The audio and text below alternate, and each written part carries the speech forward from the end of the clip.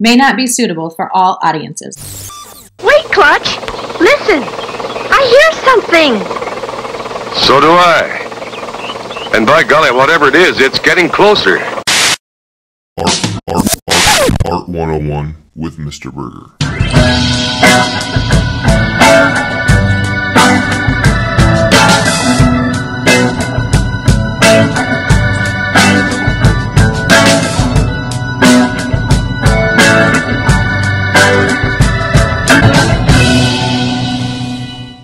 Scholars, welcome back to another episode of Art 101 with me, Mr. Burgher. I'm a professional artist and educator attempting to provide you with the best in art historical content. If you like the content or appreciate it or have those in your life that might appreciate it, share it around. It's free, so you might as well. No, just let me tell the story, okay, Jim? The Iowa artist Grant Wood is known for making so many great pieces. Probably the best known of those is American Gothic, but in Sioux City, Iowa, there's a mural of sorts called the Corn Room by Grant Wood. Let's take a look at the Corn Room in Sioux City, Iowa at the Sioux City Art Center.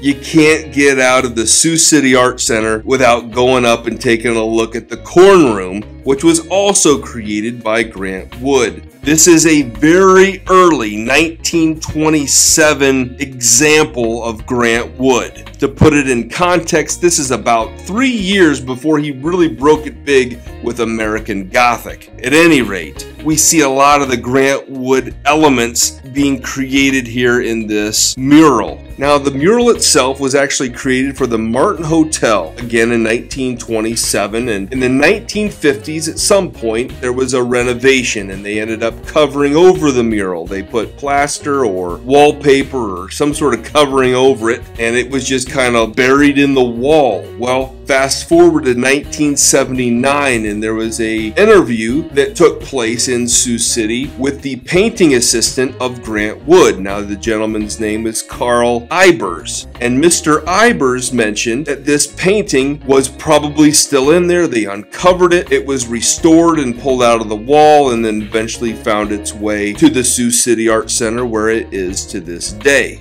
Now, one of the more fascinating pieces to me about that interview is Mr. Ibers' account of how Grant Wood executed this mural. It was actually painted by subtraction. Now, you're probably wondering, what in the world does that mean, Mr. Burgher? No need to snap.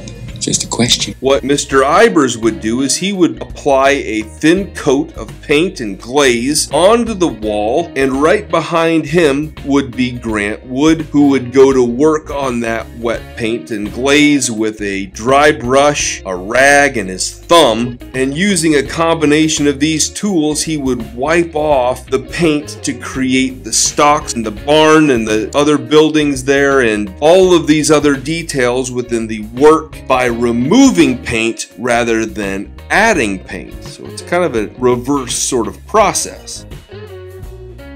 I hope you love that and Grant Wood, my Iowa brethren, as much as I love being able to bring it to you.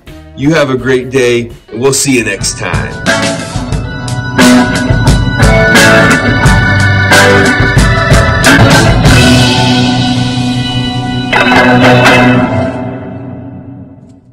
Well, take care, man. Gotta get back. Sure. Take it easy, dude. Oh, yeah. I know that you will.